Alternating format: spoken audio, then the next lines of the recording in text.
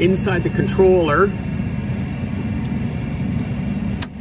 this is the connection for load cell connection for scale 1 is here.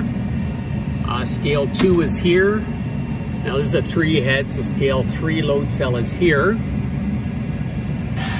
The analog output, this is just a single analog because it's just a gravity gate. Scale 1 analog, scale 2 analog, scale 3 analog output to the gravity gate.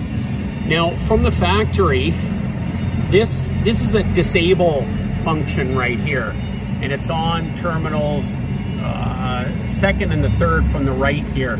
They have this is wired through the e-stop, and it's confusing. So what happens when you hit the e-stop, everything, the power doesn't go off, but the outputs won't work.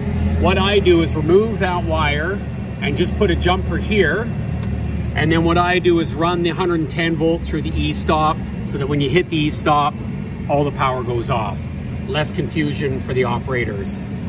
So all you would do is where the after the circuit breaker, at the bottom of the, so bring the power into, so we've got L goes into the top of the circuit breaker, then from the bottom of the breaker over to the e-stop, from the e-stop back over to A, and then when you hit the e-stop, that will disable the 110 volts. These are the inputs and output relays. These are the inputs. These are the outputs.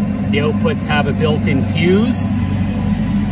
I believe it's a 1/2 amp or a 1 amp fuse. Recommended to have spare relays. This is a 24 volt power supply.